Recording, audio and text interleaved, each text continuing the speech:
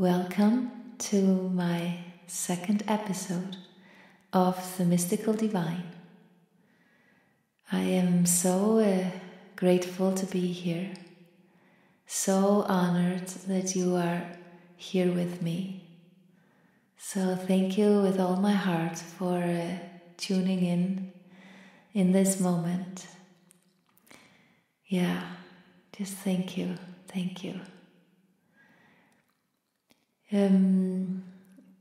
I was feeling today to share a little bit about my experiences and dive deeper into a topic, if I could even call it a topic, but something that is, for me, it's everything. I have been seeing lately that this is everything, and what I felt to talk about is forgiveness.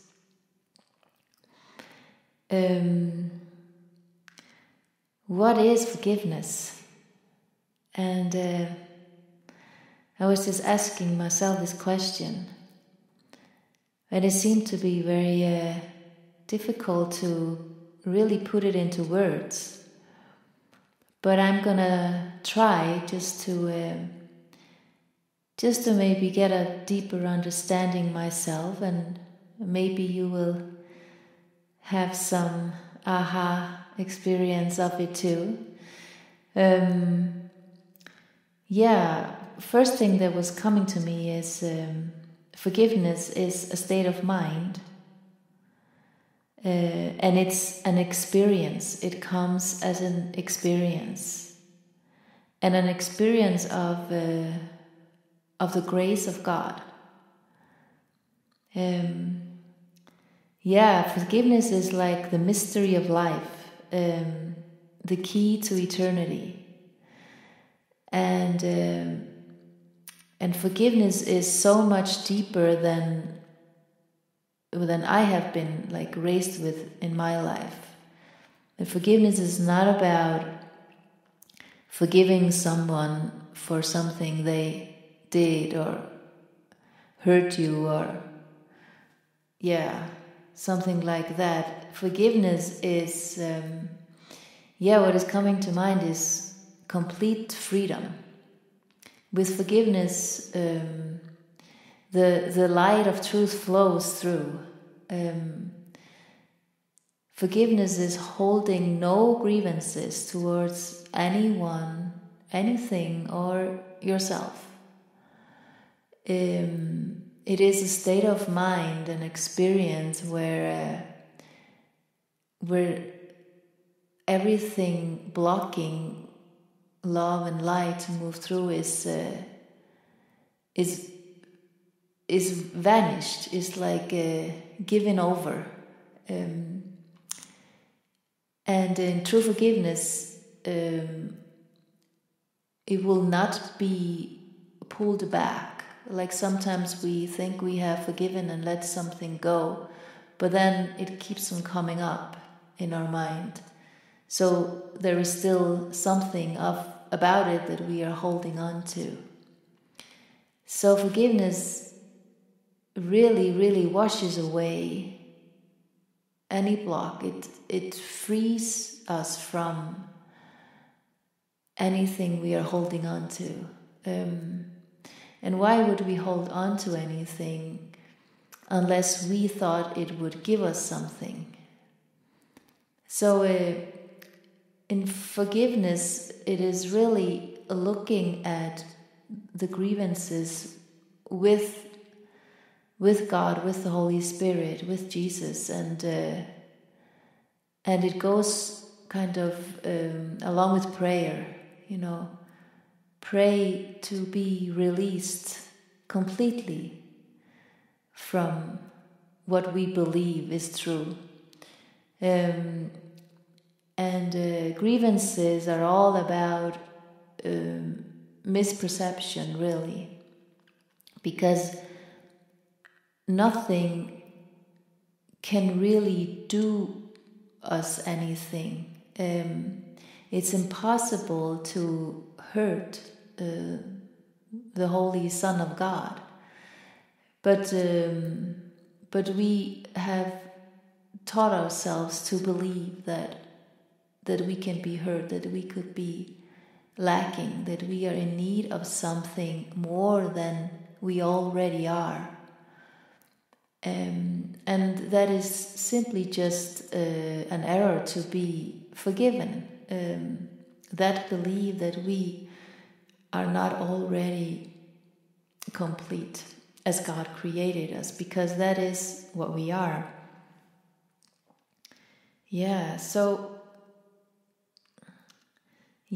Forgiveness is basically, I was thinking about, that is the core teachings that Jesus was teaching us. Everything he taught was about forgiveness underneath it all. And seemingly so difficult to really understand, because we so much believe that there is something outside of ourselves. When we over and over, I can see with myself, over and over, giving things to the Holy Spirit to show me truly what these misperceptions are pointing to. It's always about blocks and beliefs in my mind, and nothing about anything outside of me, because in the end we will realize that nothing is outside of us, that everything is here within. And we will see that what we perceive as disturbance outside, it is a blessing, actually pointing us to what we need to forgive. So that is the whole mystery of life, is to see that it's all for forgiveness. It's seemingly so hidden, but for me, I have just been seeing this more and more clearer, more deeper. What a blessing everything is for me to wash away, to give to the Holy Spirit, to show me the truth instead of what is false.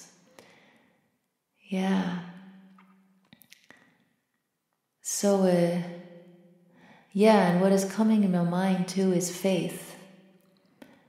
Because I can see for myself, when I have some things that are seemingly disturbing me, and I pray and I see it clearly what it is, and I see it's in me and it's not out there. And it is the willingness to give it over to the Holy Spirit, to free myself from it.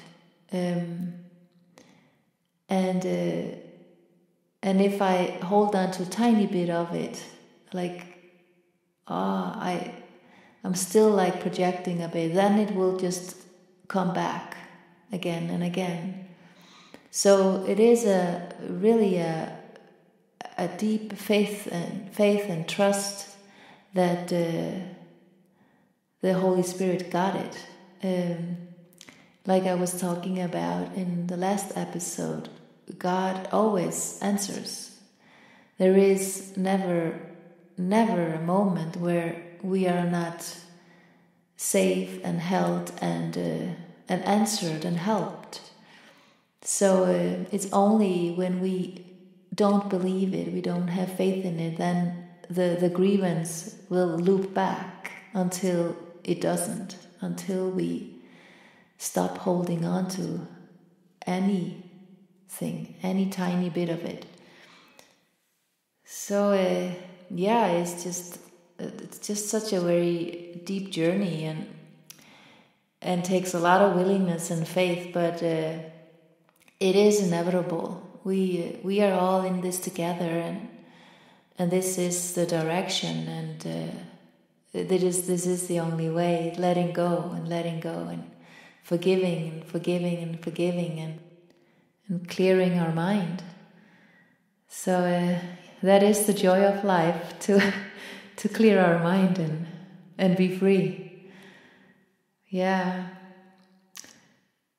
I was thinking about, I mentioned a little bit the Christian mystics in my first episode, and one of my,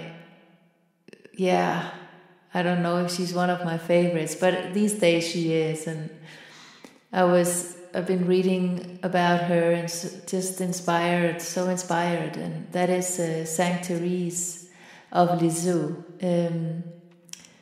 She was also called the Little Flower, and it's just so inspiring how she, in such a young age, was so devoted. She was born in France, and her parents were devoted Christians, and the Catholic Church, and they had 9 children in total. They went through some difficulties before Therese was born, where they lost both of their sons and 2 girls. So when Therese was born, she was the 5th girl they had. And when she was 4 years old, the mother died, and she went through such darkness and sickness and just deep loss of the mother. And one by one, her sisters would kind of take the role as a mom for her, but then they would leave to go to the convent to become nuns. And she would over and over go through loss of a mother role, one that was like had taken over as a mother for her. And she was a very determined little girl, wanted things her way, but she was very devoted as well, and wanted to follow her sister's path to become a nun. And only as she was only 15 years old when she decided she wanted to go in, and she had to, and her father was supporting her all the way through, and took her to the Pope, where she asked for permission to go to the convent. She needed to have permission because she was too young, 15 years old, but she was accepted. And what was so wonderful about her was that she really practiced the teachings of Jesus, of forgiveness, and would perceive the other sisters, the other nuns, doing things to her,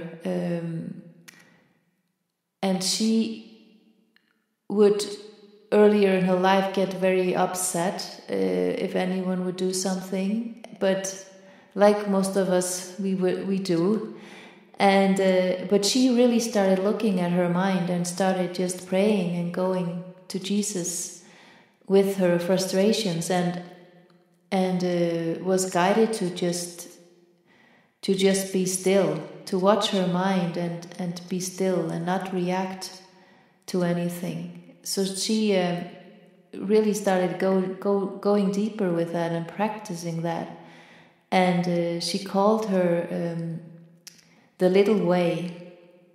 And it was just so humbling. She was so humble, so beautiful, and she awoke and she only lived until she was 24, but she was so clear and beautiful, and yeah, just her story and everything about her, I just feel just so inspiring and so dear to my heart, and that you can, if you really dive in and have the willingness to undo pride and judgments and anger, fear, all of it is fear, then you can do it. There is nothing standing in your way to go all the way. I have really been seeing that it's only, the false beliefs in the mind that can seem to only delay, basically, because it is inevitable. The awakening is inevitable. So yeah, forgiveness, it's just forgiveness is the way. It's the key to eternity. It's the key to everything. I'm just so grateful to see this deeper and deeper and deeper every day. Can feel like, getting washed with grace and cleared out, and so there is more and more space for love and stillness and just peace of mind. So yeah, it's just wonderful, so wonderful. And I was thinking about in the Bible there is it's in Matthew, the Gospel of Matthew, the teachings on forgiveness from Jesus. And I remember reading this years ago, but I didn't really understand what he even meant. And but I see deeper and deeper the meaning of it, and I'm sure it's gonna go much deeper. But I just felt like reading it. It's teaching on forgiveness. Matthew 5:38. And Jesus says, "Ye have heard that it hath been said, an eye for an eye, and a tooth for a tooth. But I say unto you, that ye resist not evil. But whosoever shall smite thee on thy right cheek, turn to him the other also. And if any man will sue thee at the law, and take away thy coat, let him have thy cloak also. And whosoever shall compel thee to go a mile, go with him twain. Give to him that asketh thee, and from him that would borrow of thee, turn not thou away." Yeah, Jesus is really teaching here that as long as we believe in that we are lacking, then we are not forgiving. Then we want to get something from others. But when we really know that we are complete and in lack of nothing, then we are in a giving. We freely give, and we have an open heart. Invite everyone in. It is a state of mind where there is no fear, basically. When there is no fear, then everything can be given freely, because there is a deep knowledge that you can never lack anything, that God has you. It is a very deep teaching, and I'm just like falling deeper and deeper into it. Just seeing that as long as I hold on to anything, then I have some work to do in my mind. And when I freely give without any expectations or need of anything, then I am free. That is true freedom. That is forgiveness, forgiving everything that I believe that is untrue, and have the wisdom and the experience that all there is God. There is only the love of God. Yeah. So Jesus' teachings, how I see it, is it's all about forgiveness. It's all about holding on to nothing. Jesus, he didn't even have a pocket. He just had what he was wearing and held on to nothing. And he knew that everything was given. Everything was given from God.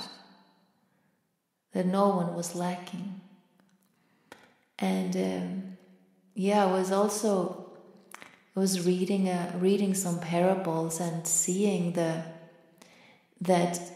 all the ones that Jesus healed, he would always ask them before he laid hands on them. He would ask them if they believed that he could heal them. So it wasn't the person Jesus healing, it was the belief was so strong that he could do it, that they were healed by the Holy Spirit. So it's Spirit that does all of it, but everything is a symbol, a beautiful symbol of showing us that we are already whole and perfect. It's pointing us to that. And it was so like an aha for me. He always asked first. So it was their belief in him that healed them. Yeah, our mind is so powerful.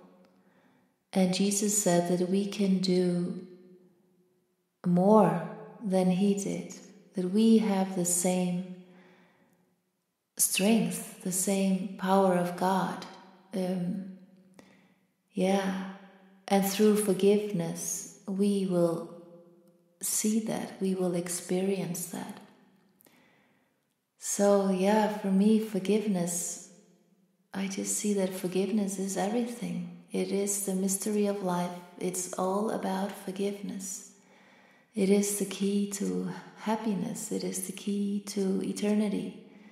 It is the key to wash away everything that is false, so we can see the truth of who we are, so we can feel and experience the strength that we have within, so we can experience the kingdom of heaven that Jesus, he was talking about. It's not of this world. The kingdom, he said, my kingdom is not of this world. He was pointing us to God, to that we are a creation of God, one with him. Yeah. Wow, it's amazing. It's just amazing to see this so clearly. Thank you for being here with me and diving into this with me. I'm just so thankful, so honored, and just feeling very, very blessed to be here. Yeah, so I was, here at the end I would love to read a beautiful poem from the book I'm working on. It's called Forever with Him. I choose a day in His glory. All else will fade away.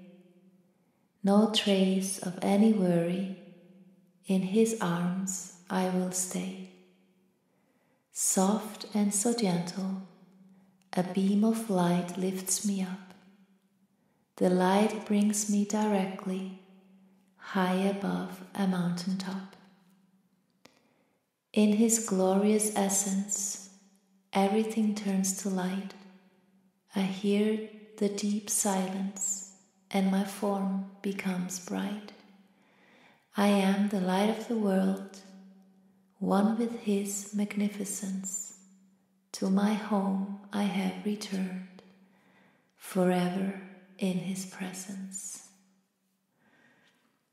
Yeah, thank you for everything. I'm so honored. I'm so honored.